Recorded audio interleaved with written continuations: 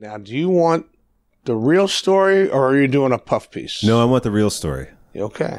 The real story is pretty gnarly.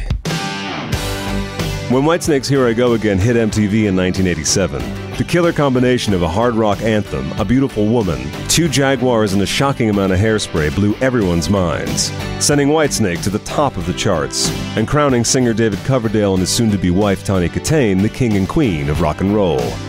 Everyone you know knows this song. And from the hood top writhing to the reckless driving, I doubt you'll find anyone that can't describe what happens in the video. A video that almost didn't get made. As promised, this is the real story behind Here I Go Again. A story that starts a few years earlier with the man who signed Whitesnake to Geffen Records in the early 80s. I'm John Kalodner. I formerly was a famous A&R guy. Most people know me for Aerosmith and Cher. Now I'm retired, but I was responsible for a lot of people's careers. In the summer of 1980, I get a call from David Geffen. And he called me and said, you want to come work for me? I was 30 years old, and I thought, sure, why not? When I went to Geffen, I told him that I wanted to sign Sammy Hagar. I also begged him to sign Phil Collins. Peter Gabriel was also available, and he picked Peter Gabriel. He thought he'd be a bigger star. David Geffen was almost always right about everything all the time. One of the few instances he was wrong. So Whitesnake was a band that was, fairly successful to my way of thinking. They had David Coverdale, who was one of the great singers of the rock era. He led a really nice but incredibly average band. At the time, he used a really second-rate producer. Great guy, but not a great producer, so I had to start to change all this. He wanted to make it in the United States, and I said, the only way you're going to do that is really to come try to make a record for American rock radio. You can just tell when somebody was poised for the peak of their career. Hard rock historian and radio host Eddie Trunk. A lot of the bands that he brought to the label were bands that had previous histories with other labels, but maybe didn't quite make it all the way. So he would go and maybe bring in some outside songwriters or whatever critiques and whatever commentary he would give and help shape that band and help break them in America. So he did that on more than one occasion with some different artists. Whitesnake did very well throughout Europe. Virtually nothing in America. Nothing even close to a hit or radio play for them in America. So now you got this huge rock label in America tweaking the sound and putting a fresh coat of paint on the band, all tied into kind of like the official launch of Whitesnake in the U.S. There were very few areas in which Kalodner was not hands-on. My involvement was complete. The music, the choice of songs, the choice of producer, how the songs were done, the album covers, the artwork, the photographer, the artist, and the video director, and usually the treatment. I had met this guy, John Sykes.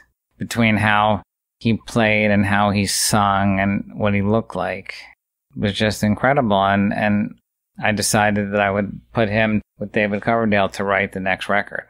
Bon Jovi set the tone for what Whitesnake had to be.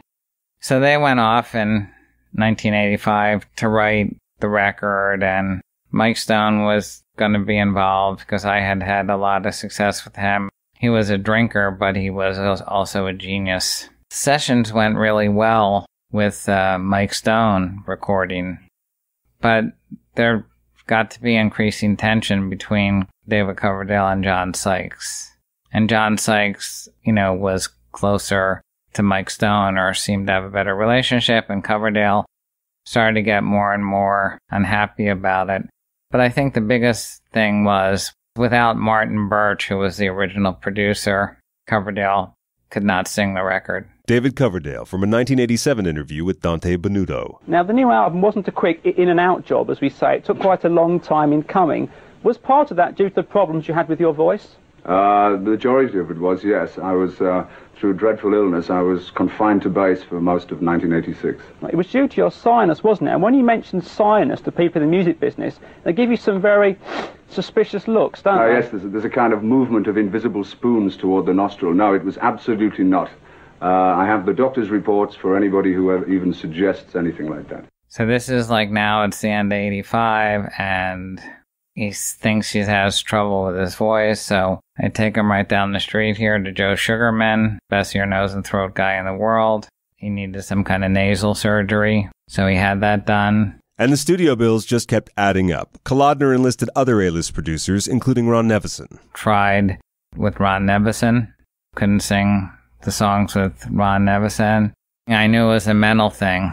I was doing everything I could. Every remedy. I had every kind of holistic person. I did everything. Eddie Rosenblatt, who was the president of Geffen Records, and Geffen, that's the only time they were really on my ass ever. And I'm thinking to myself, okay, this is now going on 2 years on this record. Geffen Records is waiting for this record and including EMI worldwide. It's the 1 year in 1986 I didn't have a hit. Geffen Records at the time was losing money because of a lack of delivery of the Whitesnake record. Here's my artist. Can't sing the record. I'm trying to clean up Aerosmith from drugs with Tim Collins. I'm going to get fired over this incident. Fortunately, after surgery, I got my voice back. I recorded the vocals in August 86. And when it was completed, I sat and looked very darkly at the people who'd taken advantage of me during my problem. So I moved them out of my life and closed the book. Among those that Coverdale closed the book on, guitarist and co-writer John Sykes and producer Mike Stone. Drummer Ainsley Dunbar and bassist Neil Murray were also let go, leaving Whitesnake a band of one. Once he decided he could sing it, he sang it perfectly. It was a make-or-break album because I went into 1987, $3 million personally in debt related to professional work. No income was coming in for the band. He was getting poorer by the minute. Geffen Records put all this money into the record, had no idea how it was going to do, really didn't want to pay for the video. The video was for the album's lead single, called Still of the Night. Between Marty Callner's faith in doing it, the money that I, got together myself, and the money that Eddie Rosenblatt and Geffen Records put in, we got it done. I'm Marty Callner, and I'm a director. Most well known for my music videos and my big comedy and concert specials for HBO. When I started at HBO, I worked there in 1975. I was responsible for the feel, for the look. That music, da-da-da-da-da-da-da-da. I had that commission. One night in the early 80s, Callner saw director Russell Mulcahy's video for the Kim Carnes song, Betty Davis Eyes. I was making a very good living, and I was kind of king of the world. I was under contract to HBO at the time. I was in bed in L.A. watching something called the Z Channel, and I saw this video come on, and I saw this guy breaking every rule, jump cutting and crossing the line, and it was just so creative that I kept watching it, and then I said to my wife, I have to go do this. I want to quit and go do this. And, we're living in a big house, and she said, go do it. I went to New York. I met with Ahmet Ertegun, and he said, I have 3 different bands. You want to do videos, pick one. One was a band from Australia called In Excess. Another one was a band from New Orleans called Zebra. And he said, I got this bar band I don't know what to do with. And it was Twisted Sister. So the first video I did was We're Not Gonna Take It. And then my phone for the next 12 or 13 years never stopped ringing. No agent, no manager, no nothing. Just MTV.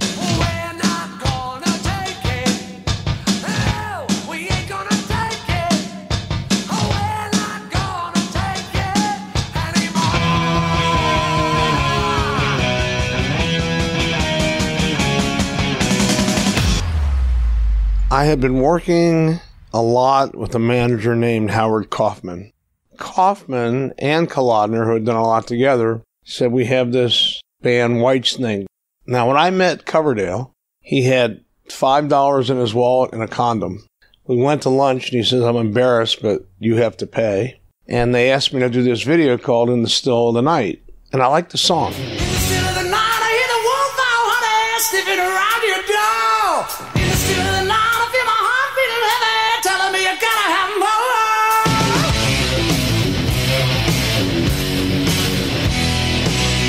And so I said, okay, let's do it.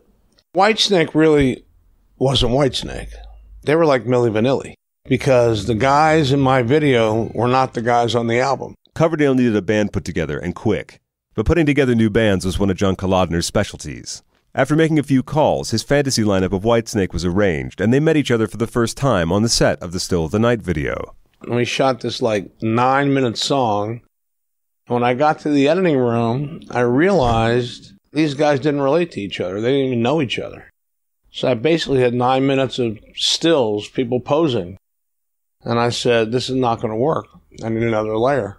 I said, listen, I can do this on 16 millimeter film. I need about $35,000. I'll add a layer of jazz, which is what my son's name became because I started doing all these jazz days, and they became very popular videos, which is what I would usually go in with a storyboard, but then I do a day of just whatever was in my head. David Geffen, Eddie Rosenblatt, and everybody else at Warner Brothers and Geffen and Howard Kaufman said, fuck him. He's done. We're not interested.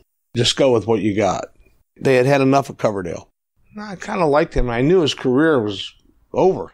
He had no car insurance, and he was living in the Mondrian Hotel. He couldn't check out. He was making commercials for the New York Seltzer Company. There's nothing in the world tastes like New York salsa.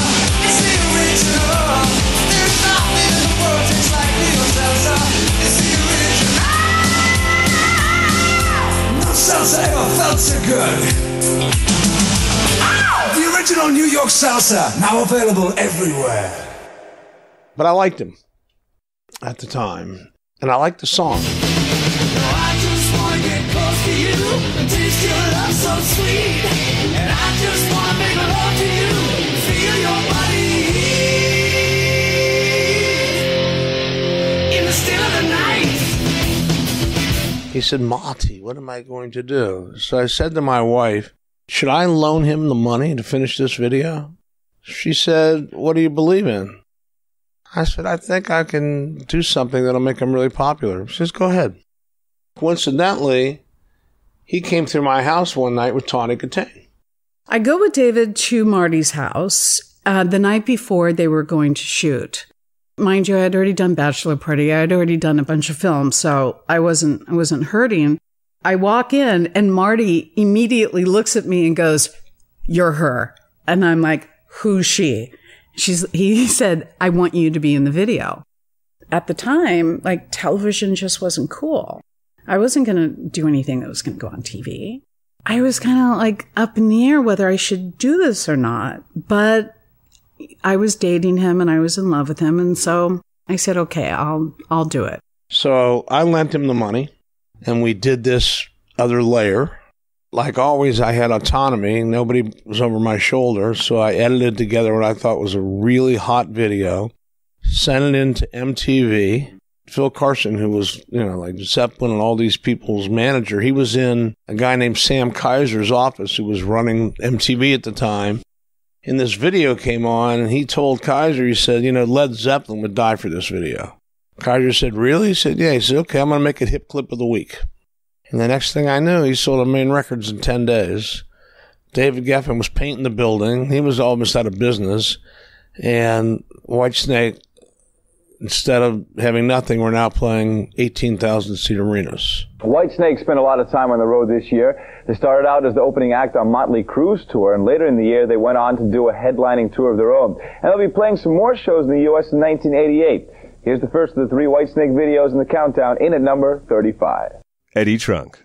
Whitesnake, beyond getting a music makeover, they certainly got a fashion makeover and a visual makeover to bring them up to what was happening at the time in the mid to late 80s. The new bands at that time, they were kids in their early 20s. He was an older guy. By the time 87 rolls around, he's already got a 12, 15-year history. Artists from the 70s, a lot of them struggled greatly in the 80s because it was the same scenario. Here's these older guys, and then all of a sudden you got these young, good-looking kids running around. And, okay, how do we compete with that? Well, we're going to start throwing on the makeup and hairspray as well. And some of them pulled it off. I think David pulled it off pretty well. Some of them didn't. I mean, if you look at Ozzy in the mid-'80s, look at the Shot in the Dark video. I mean, he's got eyeliner on, a sequin gown. He's just ridiculous. If you look at some of the periods of time that Kiss wasn't wearing makeup, they had more makeup on maybe than when they were wearing makeup. When I moved to America in '85, I watched a great deal of MTV, music television. I saw all glamour, and I thought maybe a couple of streaks to bring it a little more contemporary, and of course I turned blonde. After Still the Night exploded, Geffen Records okayed 2 more videos, Is This Love and Here I Go Again. We shot Is This Love on one day, and Here I Go Again on the second day. Was there budget now because the other video had done well? No, the budget was really low, so that's why we combined 2 at once on the performance part so we could keep the crew and keep the equipment and amortize the cost over 2 days rather than having to do 2 setups. 2 setups, yeah. to everything.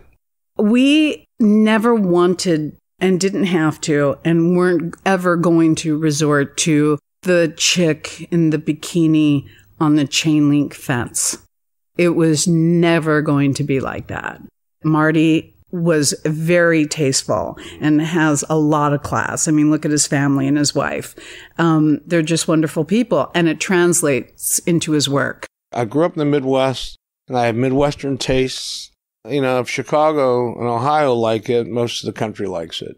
And I always tried to be on the edge. I never wanted to do an X-rated video or anything, but I wanted to appeal to what kids were really, rock and roll is all about. It's all about sex. So who we kidding? And it spoke to the public because it wasn't bullshit and it wasn't pandering. The persona of the video of David Coverdale singing and Tawny Kitaen on that Jaguar was really the real both of them. What they were projecting was not acting, it was real. Do you enjoy doing your videos? Are you kidding? Being able to thrust my tongue down in search of Kitaen's tonsils, yes, I do. When Is This Love hit MTV, the single shot to number 2 on the Billboard charts and album sales continued to skyrocket. And now it was time for Here I Go Again. The third single and video from Whitesnake's self-titled 1987 album was actually a remake of a song Coverdale had previously released on 1982's Saints and Sinners album. Co-written with former bandmate Bernie Marsden, the original version had actually charted in the UK. The feel was wildly different.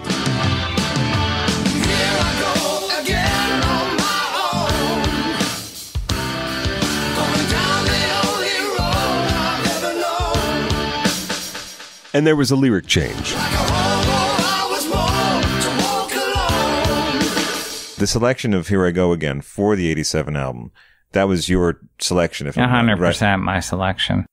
This is a worldwide hit. From the first time I ever heard the original version, I thought it was just poorly arranged and played. Was David Coverdale an easy sell on the idea of doing Here I Go Again for the record when you brought it up to him? No. So it took a little bit of convincing. Yeah. Kalodner was not satisfied with the album version and felt that they could do one better. When the record was finished, I said, we have to try this again. This is a worldwide hit. But there was no chance of getting that version on the album. 2 things. 1, the record was already getting into production worldwide. 2, Coverdale didn't want it put on the record. He thought it was a prostitution of his original work. But for the pop and top 40 stations, this was the only version. That was the gigantic version, which was totally a singles version. And here I go again on my own, going down the only road I've ever known. Like a drifter, I was born to walk alone. I've made up my mind. I ain't wasting no more time. And the funny thing about Here I Go Again, it was my least favorite of the 3. It was completely made up, 100% made up, all gut. It was kind of an afterthought video because Is This Love was the big one. And I just said, okay, make it up and see what happens. And it went on to go, wow, my God, I was in shock. I'm still in shock. The Jaguars, That was just happenstance, right? Happened out of necessity. So who owned the black Jaguar and who owned the white Jaguar? I owned the black one. They happen to be the same model. Exactly the same. I'm a very big preparation guy. That allows me to go by my gut. I know I have a roadmap of what I want to do, and I'm going to do all that. But then if I get a gut feeling, I can add to it. Doesn't work, so what? But if it does work, that's the magic that makes the difference. You know, had he been a musician, he would have been in this band now. You know, it was that kind of rapport. And it was just a meeting of positive people. And what Marty and I call it is jazz. The word jazz is really important to Marty and David and myself. And it was so important that when David and I were talking about having kids, our first kid, we were going to name him or her Jazz. And Jazz came because we were doing Here I Go Again. Marty didn't know what skills I had in terms of dancing or anything. And I had been a gymnast when I was younger, and I was a ballerina. So he got Paula Abdul to come on set. We were in downtown LA by the Dorothy Chandler, and we were in a parking lot. And you've seen movie crews. I mean, we had like 100 crew members there. Cream Cheese doesn't play around. Marty Callner doesn't play around. He gets things right. And to the point that he brings Paula Abdul, who was like the biggest name in dance, right? And he brings her for me. I get there and Paula goes, so do you know anything about dance? And she was so sweet. And I said, well, as a matter of fact, I used to be a gymnast and a ballerina. She goes, okay, why don't you get up on the cars and show me what you got? And there was Marty's black Jag and mine and David's white Jag. Ironically, the exact same year, the same model, everything parked. And I said, okay. And I got up on the cars and I just started doing what I did. And she turned to Marty and she said, she doesn't need me. And she left. And so Marty goes, okay, let's just do it jazz style. Let's just jazz. And so he would, instead of saying action, he'd go jazz. And I made that whole routine up.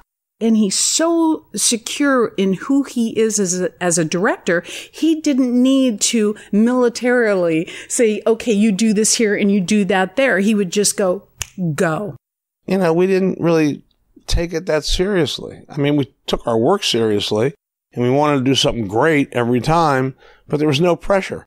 Nobody knew who they were.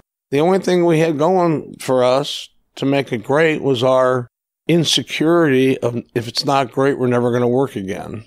Well, if I don't top myself, nobody's going to hire me. And then when I became really expensive, that really became true.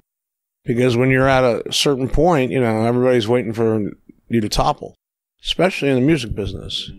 I wasn't about to let that happen. And if you look close at Here I Go Again, you'll see at one point, you can see the tag on the bottom of Tawny's shoe. She had an exposed breast that was on MTV for 6 months. I wish I could tell you I knew about it. I didn't do it on purpose. I didn't know about it. MTV never saw it. And all of a sudden, somebody was watching it really close, and they called me and they said, you got to change this.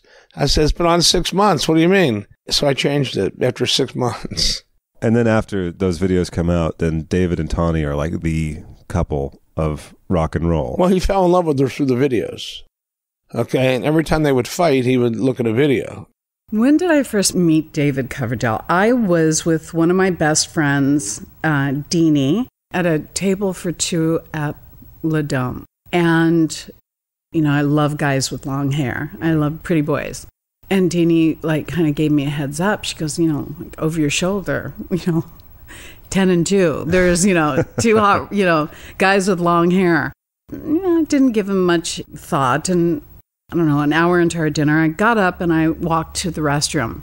One of the guys that was sitting at the table behind us got up and I guess followed me to the restroom. Hey, do you and your girlfriend want to sit with my friend and I to have a drink? Mm-hmm. And I said, you know what, I don't drink, so no thank you. This other guy meets me at the top of the stairs and he said, would you and your girlfriend care to join me and my friend for a cup of tea? And I said, you know what? Yes, I think we would. And he was in a suit. And I just thought, oh my goodness, what a gentleman. So sweet. I never drank alcohol. I still haven't. And so the do you want to get a drink line didn't work, but the do you want to get a tea did. And that tea line changed both of our lives. You were very familiar with the Sunset Strip bands and the scene and everything, but you hadn't heard of Whitesnake. No, I'd never heard of Whitesnake. You grew up with Robin Crosby of Rat. Yes, my beloved. You know, he was my first love. You know, we were 16, 17 years old when we met. And our birthdays are a day apart. He was August 4th and I'm August 5th. I left Rob to date Pete Angelis, who was the lighting director for Van Halen, who eventually became their manager. So I knew about rock and roll on the level of Van Halen during when Van Halen was God. And I lived on the bus with Pete and Dave and Alex and Mike and Eddie. I mean, it got me ready for my life with Whitesnake. I remember a really cute, funny little story because I knew that I wanted to be an actress, which is why I left San Diego to move to LA. And here I was walking behind Eddie and Valerie at, I think it may have been the Forum, and we were getting ready to get on the bus. And I was with Pete, and I saw the back of them walking away, and I thought, no, I'm going to be with the lead singer one day. That's going to be me. I'm going to be working, and I'm going to be married to the lead singer of the band. Someone's going to be walking behind me. Be careful what you wish for. Suitably enchanted with Coverdale, Kitaen agreed to a date. So he picks me up in this white Jaguar, and he's wearing this blue suit, and he's looking very, very dapper. He goes, hey, listen, I'm working on an album. He looked like a rock star, but I didn't know he was a rock star because he wasn't in any of the bands I knew. So he puts in this cassette and he starts playing me this album. And I just remember looking out the window going, oh my God, I've done it again. Another guy who thinks he's going to be a rock star. And then his car breaks down. Perfect. He ended up having to push it to the side of the road to get out of traffic.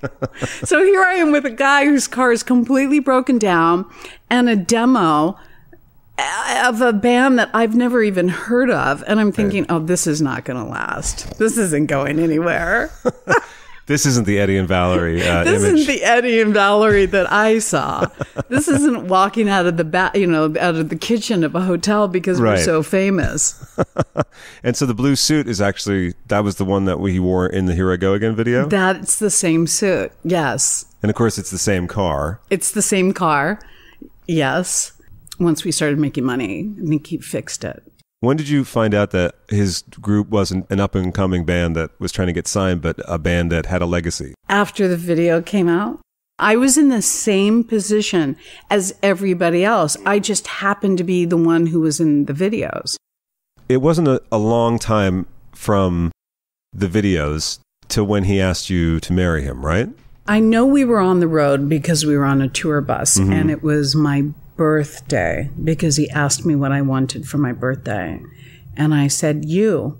And he proposed right then and there. American Top 40. 2 songs away from number 1. Number 2. If you've seen Whitesnake's video, Here I Go Again, you might be thinking the woman who's in it looks very familiar.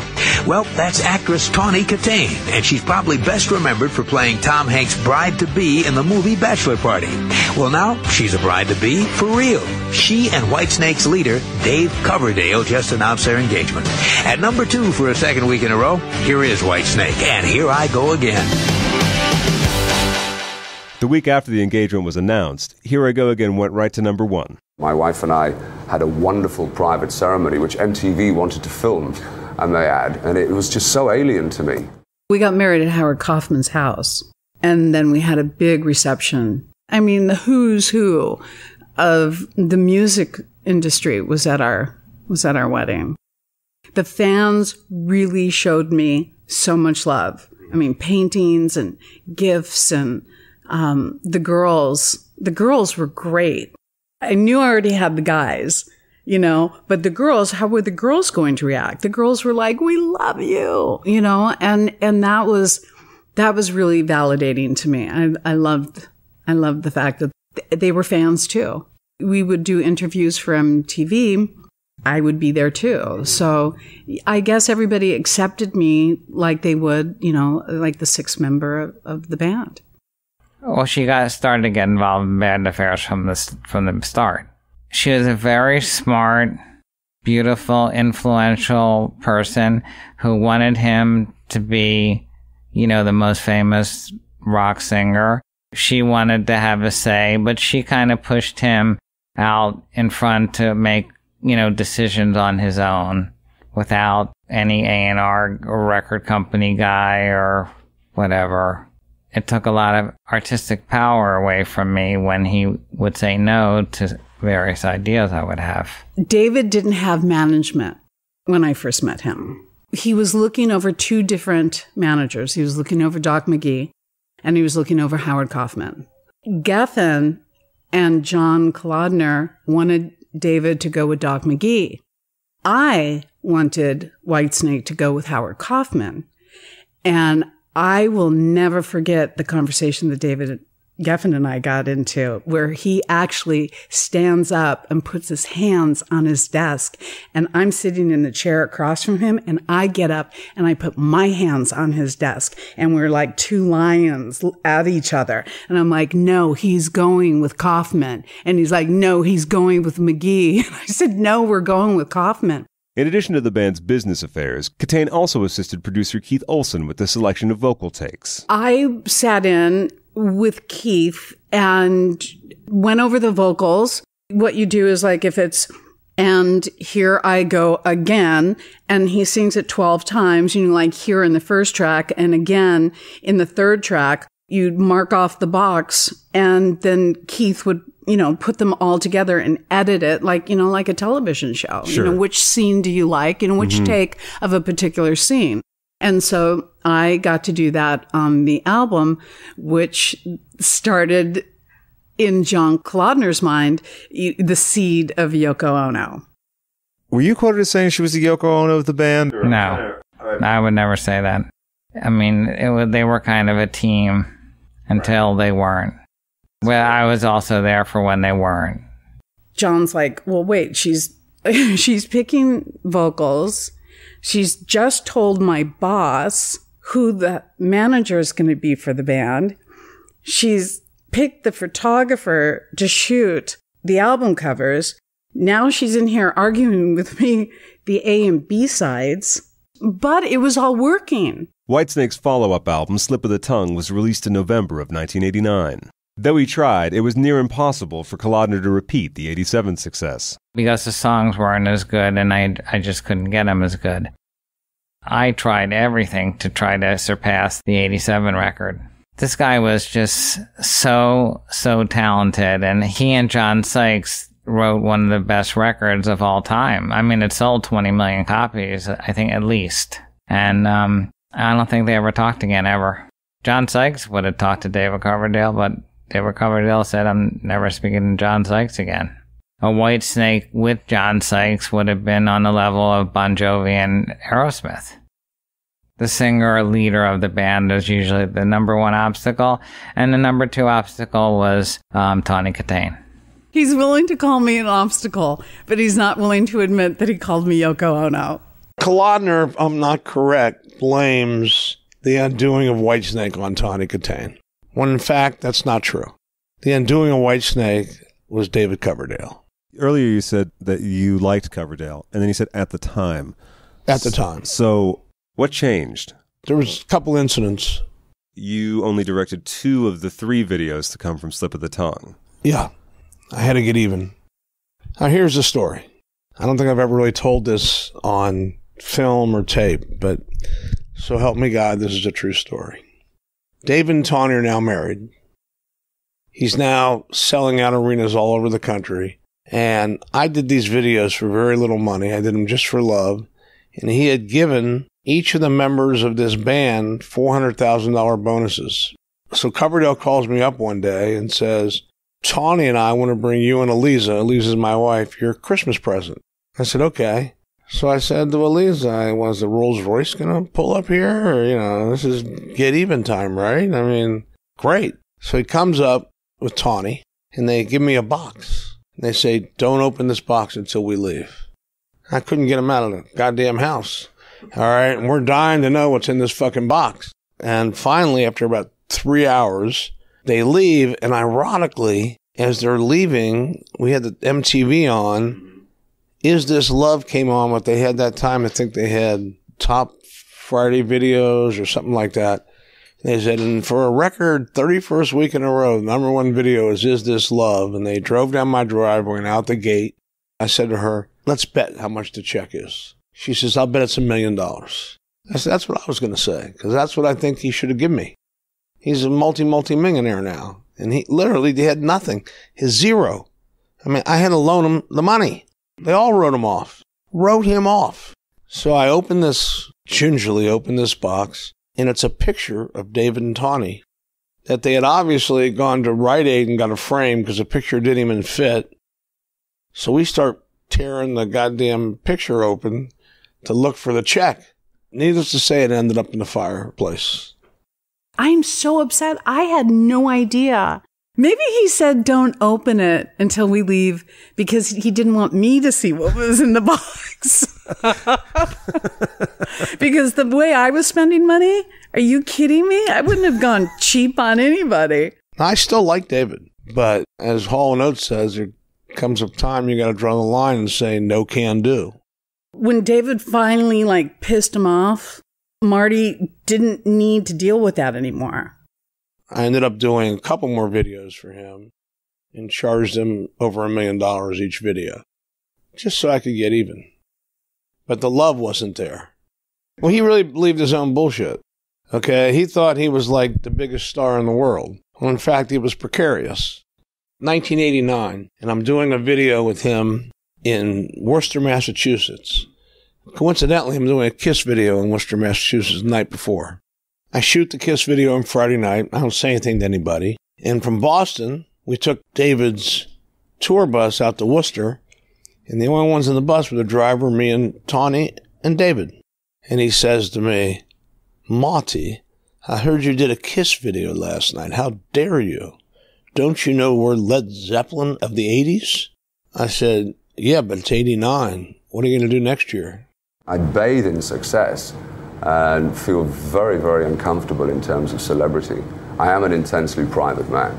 And when our relationship became so visual, it made me feel distinctly uncomfortable. There was no separation. When David and I would go outside, people were coming up to me, not to him. And with that type of ego, remember, John Sykes and him, they couldn't mesh. Those egos were and then all of a sudden now his wife is, being recognized or being asked to do more interviews than he is. He didn't like that. He eventually started complaining to Jimmy Ayers, our road manager, or Peter, our butler. Yes, we had a butler. And maybe that got back to Howard Kaufman. And I'm sure Kalodner had already been the entire time trying to find any excuse to get me out of there because I'm sure I wasn't making him look good. Slowly but surely, boom. Exit stage left. There goes Tawny Kitaen. Is that hand in hand with the divorce? I mean, I think so. I think so because there was nothing. I mean, still, has anyone ever heard of a story of why David and I got divorced? No. No, neither have I. When David and I split, I kept the home in Beverly Hills and he kept the house in Tahoe. That's how we did it. It was very amicable. It was very smooth. It was very smooth. Heartbreaking, but it was smooth. What's your take on why David declined participation in this documentary? Truthfully, I think then he would have to be reminded of what helped differentiate Whitesnake from all the rest of the bands in the 80s. He would have to confront that. And he would have to confront me. And I don't think he wants to give me any credit in any way, shape, or form. I think out of two reasons, out of one of his ego and his voice and his vocals, and also I think out of respect for his new wife. Look, this is a hard talk for me in the sense that I know I was not in that band, but I also know the impact that those videos had. Every day to this day, I get recognized on the street. I get fans on Twitter, fans on Instagram, fans on Snapchat, you name it. And everybody's like, oh my God, I loved Here I Go Again. When I hear Is This Love, I think of you. And I'm at a certain age that I should be able to say, I get it. I understand it now. And there's no ego to it. It's just the fact. Nothing has managed to get in the way of Here I Go Again, an evergreen standard that continues to grow in popularity with a video that you still can't look away from. And as David Coverdale is fond of saying, everyone has a different Here I Go Again story. Here I Go Again. I've met so many people who said to me that song came to them at the right time in their lives when they identified with it so much it gave them strength to go on. Host of the Eddie Trunk podcast, Eddie Trunk. It just seems like it's kind of like a rally cry and nothing's going to keep me down sort of feeling about it. Where I get that from is the reaction to fans when they hear it or see it played. And I think that's pretty much what, the biggest message is in that song to me. MEL writer and British person Nick Leftley. It's become a theme song for what the hell am I doing moments. I remember when I first moved to New York, walking around the waterfront in Battery City with the song in my headphones, just sort of laughing to myself at the ridiculousness that this guy from a small town in England had suddenly moved to Manhattan. I just moved to LA from New York a month ago, and even then, as I was packing up the house and putting all his boxes out the front for the Red Cross to pick up, blasting from the house was Here I Go Again by Whitesnake. For the longest time, I convinced myself it was this sort of ironic thing, but then you think, well, if no one else can hear it except me, is that really an ironic joke, or am I just secretly enjoying this quite a lot? The video for Here I Go Again does not have the strongest narrative arc. Model kicks legs about while rolling on various cars. Done. Cut. Call it a day. I mean, it's a credit to anyone who can make rolling around on the top of a car actually look really good. I look terrible when I do it, and I should know. I filmed it twice. Gawker Media's executive editor for publishing partnerships and former Jalopnik executive editor Matt Hardigree. I was probably about 7 or 8. I remember seeing the Jag. I obviously remembered seeing Tawny Kitaen, and I was like, ooh, Jaguars, neat, So that's sort of when it kind of hit me. Jags are famous for being luxurious, they're famous for being stately, and they're famous for older Jags for having the worst electrical systems ever put in a car. It's actually kind of classy for an 80s music video. It's not like a stretch Lamborghini, it's not like a terrible red Corvette or like a Firebird or a lot of the things you see in sort of hair metal band 80s music. Jag is not bad. Sex and cars have been linked forever. And just if you didn't get the idea, in the video, here's Tawny Kitaen, who's this beautiful model actress, for some reason doing somersaults between and over the cars. And then later on in the video, if you have not made the connection between sex and cars, she's literally just making out with David Coverdale in the front seat of the car as they're driving through some tunnel in LA. Sex, cars, you can have sex in cars. Here's a woman you would want to have sex with in a car. Here's her later making out with a dude in a car who is also having sex with her, as we now know. It's perfect. Pucker and Pout co-founder and Vanderpump Rules star Katie Maloney. Here I Go Again specifically is important to me, not only because it was my ringtone for a length of time, but the reason why, because I turned that into my breakup song anthem. It was empowering to me. Almost only strictly dated musicians for so long that I feel had, I've been her age back then. I would have followed that credo of I'm gonna marry a musician, I'm gonna be the star of the music videos, and I'm gonna be friends with every manager and everything like that. I would just, that was what I was drawn to, what I gravitated towards for so long until I ultimately settled down. But it was all I was just drawn to musicians and had such a love and deep understanding of music. that was the center of my universe. So yeah, she was my spirit animal because she was just also like hot. And it's weird to say that now because I think she looks exactly like my mom, but hey, my mom's a babe too.